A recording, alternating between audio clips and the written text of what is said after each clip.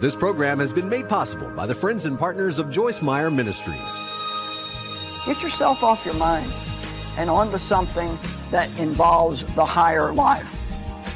And don't focus too much on your faults either, because that can make you selfish too. You say it can? Yes, it absolutely can.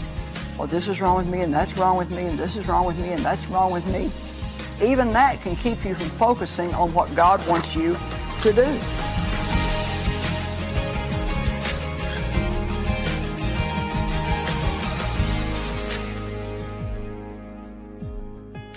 Well, thank you for joining us today on Enjoying Everyday Life. And we really want you to enjoy every day of your life, but even more important, God wants you to enjoy every day of your life. And I'm sure some of you think, well, with the problems I've got, that's impossible. But I'm going to tell you one way today that really can help you enjoy your life. I want to talk to you today about living unselfishly. I've called it living beyond yourself. You know, most of us think if we could just get what we want, if we could just get the things that we want, then we'd be so happy. But the truth is that things cannot keep you happy. You may get a momentary thrill when you get them, but that new thing becomes an old thing, and then you have to have another new thing to make you happy again. But I have found in the Word of God and by my own experience, and experience is important because the Bible says that we learn by the Word of God and life's experiences. And you know, when I read something in the Bible that's a promise, but then I experience that myself, it makes it doubly effective. And so the Bible teaches us that one of the ways that we can be really happy, and I've discovered this by the Word and by experience, is to get your mind off of yourself and do as much as you can for other people. In Galatians 6, it says, be mindful to be a blessing, especially to those of the household of faith. So if we break that down, it means to have your mind full of ways that you can be a blessing to other people. But in order to do that, we have to ask God to help us get self out of the way. So, let's see what the Bible says about this. God's Word tells us that there's a higher life and a lower life. And the lower life would be the one lived according to the world's standards. The higher life would be the one lived according to God's standards. So if you think about it, the world would say, get everything you want for yourself, you deserve it, make yourself happy, and life will be good. But actually, that's the lower life. God says, get yourself off your mind, ask me for what you want and need, and then cast your care on me and trust me to do what I know is right for you, and spend time and money and resources and effort being a blessing to other people, and then you're living the higher life, and you'll have a joy that you can never know living the lower life. Mark 8:34 and 35 says, and Jesus called to him the throng with his disciples and said to them, if anybody intends to come after me, you're not going to like this next part, but don't turn your set off. I want you to listen.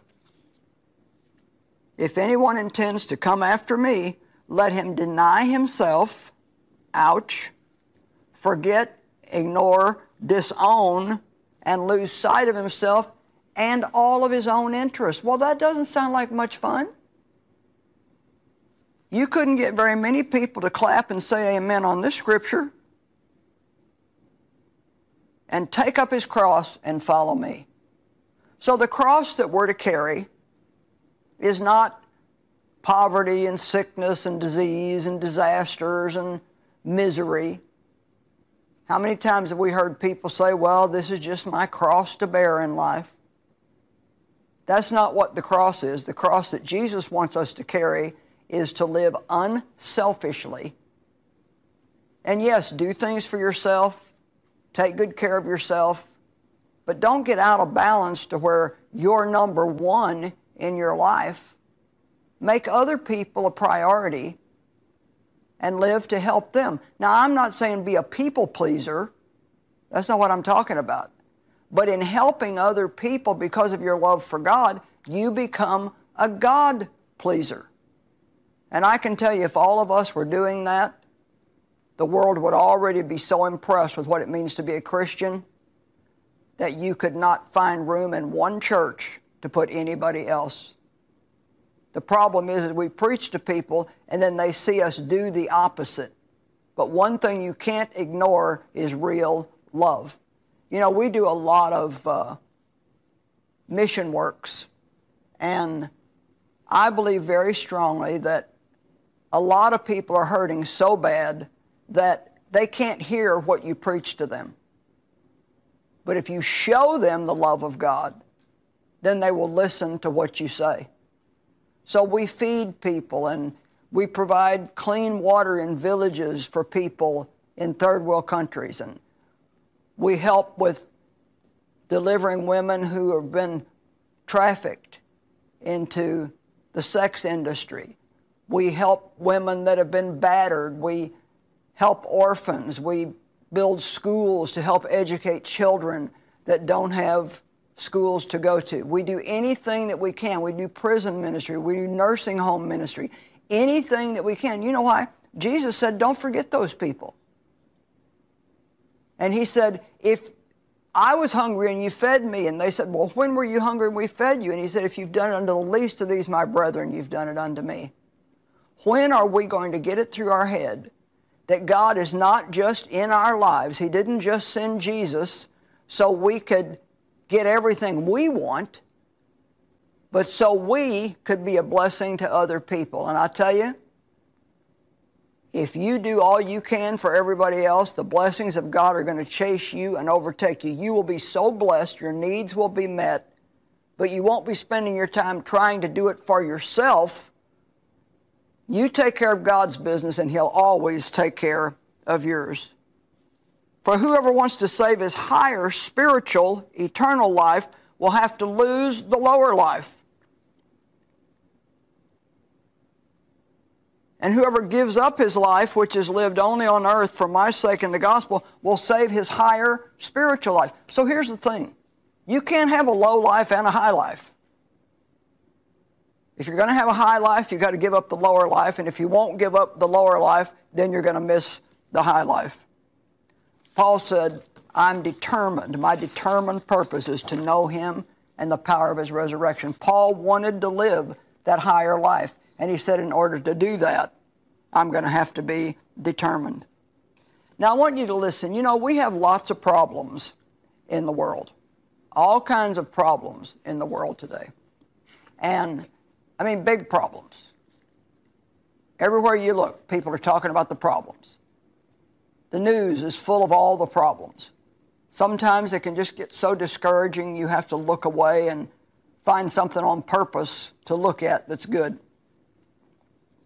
But in 2 Timothy 3, 1 through 5, a little bit lengthy, but you can handle 5 verses. It says, but mark this, there will be terrible times in the last days.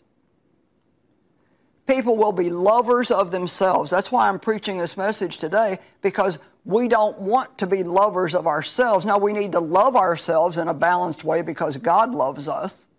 Because if you don't love yourself, then you certainly never going to be able to love anybody else. But I'm not talking about being in love with yourself in a selfish, self-centered way.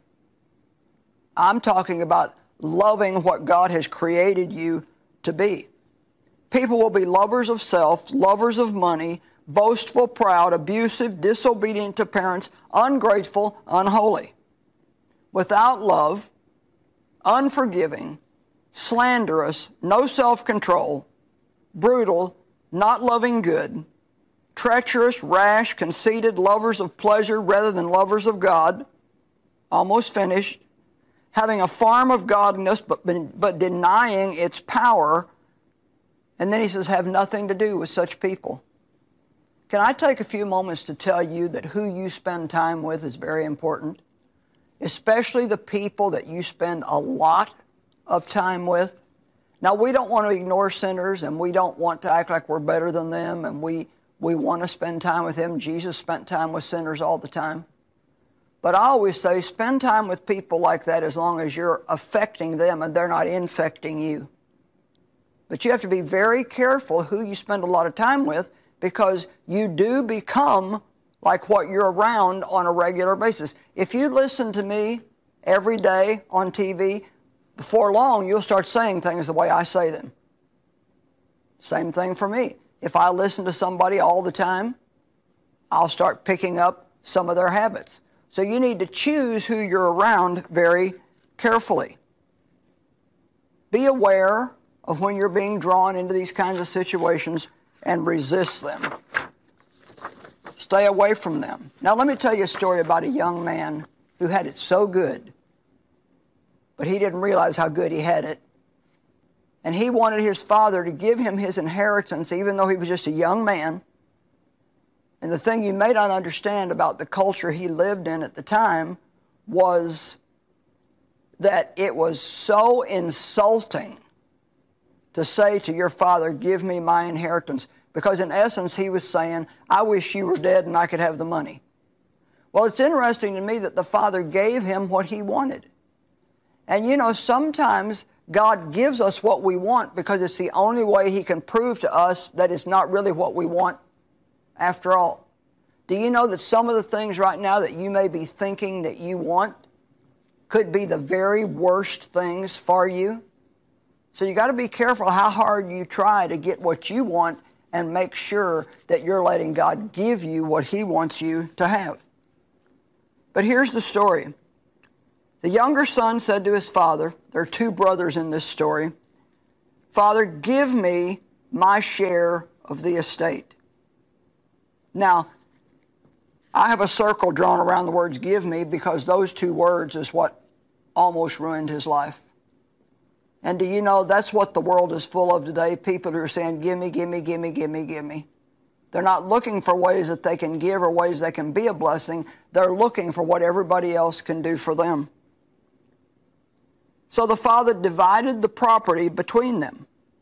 Not long after that, the younger son got together all he had and set off for a distant country, and there he squandered and wasted all the wealth that his father had given him. You see, he wasn't young, he wasn't old enough or mature enough to know how to handle those kinds of blessings properly. And sometimes we may not understand why God is not giving us more of this or more of that, but the truth is God will give you what he knows you can handle. If you've been making yourself miserable wanting things that you don't have, why not just settle down and say, God, I want your will. Don't give me what I'm asking for if it's not what you want me to have. Now listen to this. He squandered all of his wealth in wild living.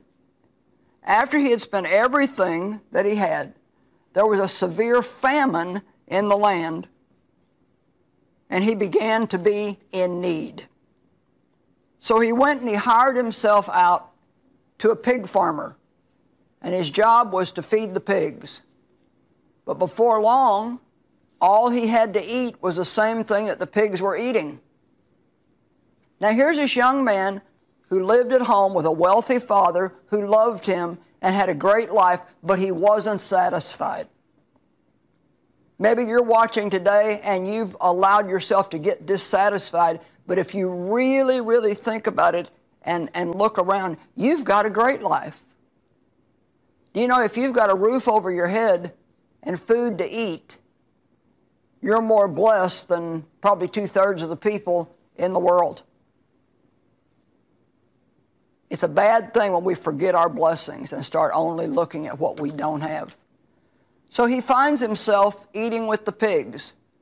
And I love the way the Bible says this. It says, and he came to himself. And you know, many of us, we need an awakening. Do you need to have an awakening in your life? Do you need to come to yourself? Do you need to wake up today? Have you drifted away from God? And this is a wake-up call for you. You know, we need to stay strong every day, keep our faith stirred up, and, hang on to God with everything we've got. Don't let the world take him away from you. He came to himself, and he realized, here I am eating with the pigs. And he said, I know what I'll do.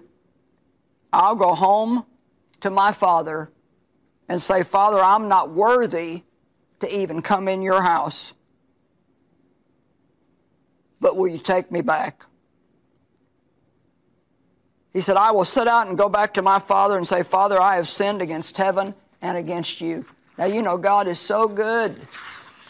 And he is the master of second chances and third chances and fourth chances. And I don't know where you're at right now, but I believe I'm talking to people today. Many of you, you need a second chance. You need a third chance. And maybe the devil has convinced you that God won't have you back. Well, he's a liar. I wonder if this young man on his journey home thought, I wonder if my father will have me back. So he got up and went to his father. And actually it says that the father came running to him. And older men in those days did not run. His father was so happy to see him, he ordered that a party be given, that they kill the fatted calf, and to bring out a robe for him, and to bring out a special ring. And the son was repentant, and so all the father cared about was bringing restoration to him. And you know what? If you've fallen into sin and you're repentant, God just wants to restore you, and he wants to do it right now. He's not going to be mad at you and punish you and remind you every 5 minutes of how bad that you've lived. So if you find yourself in a pig pen, so to speak, you can repent and you can go back to your father and say, Father, I've sinned and I want to come back home. You know, there's another young man in the Bible who went to Jesus and said, What is it that you want me to do? What do I need to do to be right with you, to be doing what you want me to do? And he said to him, keep my commandments. And the young man, all full of himself, said, oh, I've done that. I've done that. And Jesus said to him, well, there's one thing you lack. And you know, that's something we need to realize about ourselves, is no matter what we think we have done, there's always something we lack. And that's really good news, because that means that no matter how many good things we think we've done, there's no amount of good that we can do that would put us in right standing with God. That's why we always need Jesus. There's always that one thing that we lack. And Jesus wants to come in and make up for that. And so Jesus said to the young man, because the young man was very wealthy, he said, sell everything you have and give what you've got to the poor. And the Bible says that the young man went away very sad because he was very wealthy. Now, let me tell you, there's a deeper message in this story than what we may get out of it. What do you think would have happened if the young man would have sold everything he had and given it to the poor? I can tell you, if he would have done that, he would have ended up with a lot more than he had when he started.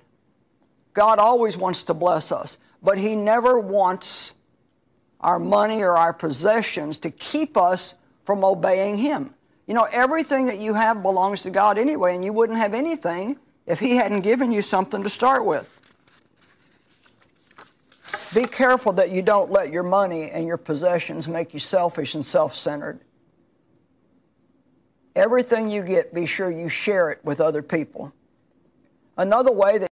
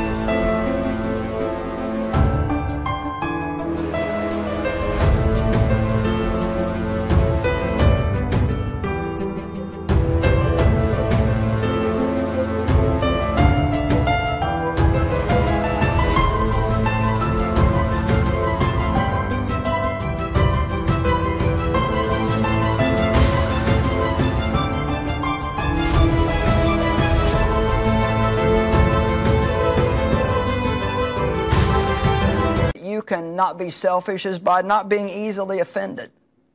Are you a touchy person that gets your feelings hurt every time you turn around? Well, you know the Bible says that love is not touchy.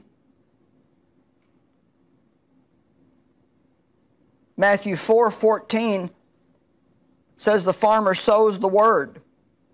And then going on from there, verse 15, some people are like seed along the path where the word is sown, and as soon as they hear it, Satan comes and takes away the word that was sown in them. Others, like seed sown on rocky places, hear the word, and at once they receive it with joy. It says in here, as you read this whole story, that some of them become offended. Some become deceived by the deceitfulness of wealth and riches. The devil will do anything to keep you from letting that word take root in your heart. You know, you could go to church and hear a wonderful message by your pastor and maybe see him drive out of the parking lot and he's got a better car than you, and all of a sudden now you're offended and you're judging him and saying, well, you know, he shouldn't be driving a car like that. You know what? You're never jealous of anybody if you have what they have. You only get jealous of people who have more than what you have. And here's the moral of that story. You could have loved his message that day, and it could have been a wonderful word that you really needed. But if you get offended before you get home, the enemy can steal that from you. Be careful that you don't let offense ruin your relationship with God. Matthew 24 talks about signs of the end times. And in verse 10, it says, and many will be offended. Well, you know, there's a lot of angry people today. It doesn't take much at all to make people angry. And one of the reasons is because people are so selfish and self-centered, and if you don't give them exactly what they want, then they get mad. But love is not easily offended. Another thing that we can be careful about is not to think about ourselves excessively. Just try getting yourself off your mind for a while and asking God what you can do to help somebody else. Romans 12, 1 through 3 says, therefore I urge you, brothers and sisters, in view of God's mercy, offer yourselves as a living sacrifice, holy and pleasing to God, and this is your true worship. Don't conform to the world, but be transformed by the renewing of your mind. Now listen to this, verse 3. For by the grace of God I say unto every one of you, do not think of yourself more highly than you ought to. Or maybe it could even say, don't think of yourself more often than you ought to. Well, do I look all right? What do people think of me? What are people saying about me?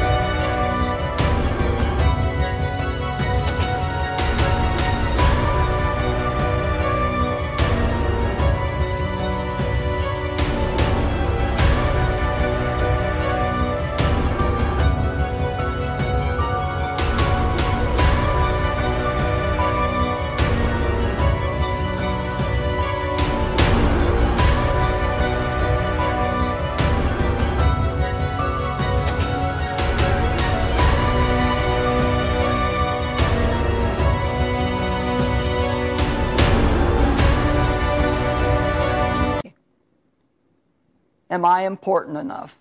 Get yourself off your mind and onto something that involves the higher life. And don't focus too much on your faults either, because that can make you selfish too. You say it can? Yes, it absolutely can. Oh, this is wrong with me, and that's wrong with me, and this is wrong with me, and that's wrong with me. Even that can keep you from focusing on what God wants you to do. Don't focus all the time on what you need and what you want, but focus more on what you can do for other people. I've made a habit out of making that part of my prayer time every morning. God, what can I do for you today? I don't know how many of you have grown children. I have 4 grown children. And you know, by the time you have children that are in their 40s or 50s or however old yours might be, you've gotten tired of doing everything for them, and you want them to do a few things for you. And I love it now when one of my grown children says, let me know if you need anything, or is there anything I can do for you while I'm here? You know, any parent wants their children to reach a point, a turning point, where they're no longer like, Mom, I need this. Mom, can you do that? Dad, can you do this? Give me, give me, give me. They want to hear, what can I do for you, Mom? What can I do for you, Dad? Well, God's the same way. He doesn't want us always just to come to Him with our hand out. He wants us to ask Him, what can I do for you? How can I serve you? How can I be a blessing to you? And many times God's going to point you to a person in need. Because you remember Jesus said, if you've done it to the least of these, my brethren, you've done it unto me. And if you haven't done it to them, then you haven't done it to me. And then lastly, let me say today, get over being concerned about what other people think of you all the time. Oh my goodness, we just get so rattled about what are they going to think? Do they like my outfit? Do they like my hair? Do they think I'm smart enough? You know what? All those people that you worry about, what are they thinking about you? They're probably not thinking about you at all, if you want to be honest. So let go of all that and get your mind on God and what you can do for Him and how you can be a blessing to other people. Now, you know, this is just a short little 25-minute message today about not living a selfish, self-centered life. But it is one of the most important messages that you can hear, because Jesus came so that we might not have to live to and for ourselves, but to and for Him who died for us. Now, I've got some more help for you today. I have a devotional called Love Out Loud. There are 365 devotionals in here about loving other people. You say, well, I don't know if I want that or not. Well, it's one of the best things that you can get. Because of all the things that are important, love is the most important. This is what the Bible says. The first and greatest commandment is love the Lord your God with all your heart, with all your soul, all your mind, and all your strength. And the second is like it. Love your neighbor as you love yourself. And Jesus said, and it's recorded in John 13, one new commandment I give unto you, that you love one another just as I have loved you. By this shall all men know that you are my disciples. Now, we're offering this devotional to you today for your gift to the ministry of any amount. We trust you to do the very best that you can. And I want you to remember that God has a good plan for you. Seek His direction for your life and let Him use you to be a blessing to other people. God bless you and have a great rest of the day. I've got stuff that I need God to heal me in, and I don't think I realized it until I start realizing I don't have to be perfect. It took a willingness of me to be vulnerable and to talk about it with friends and allow God to heal me. Yeah. And there always comes a point where we just have to release everything to God. Join the girls on Joyce Meyer's Talk It Out podcast. Subscribe today.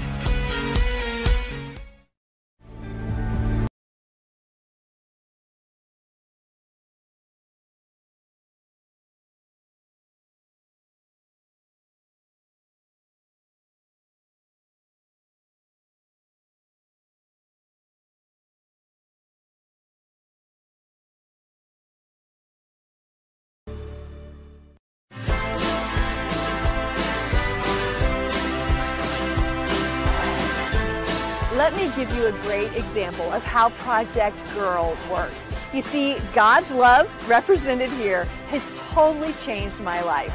Now, all I need to do is share it with another woman. I love that magazine she sends out. There's something in there for everybody. It's just brought about so much change in my life personally. It's always an encouragement for you to want to do more ministry. Get your free subscription to Enjoying Everyday Life magazine today at joycemeyer.org. Read encouraging articles from Joyce, updates from Hand of Hope, and much more. Reading through the magazine confirms for me that God's at work. We hope you enjoyed today's program. For more information, visit joycemeyer.org. This program has been made possible by the friends and partners of Joyce Meyer Ministries.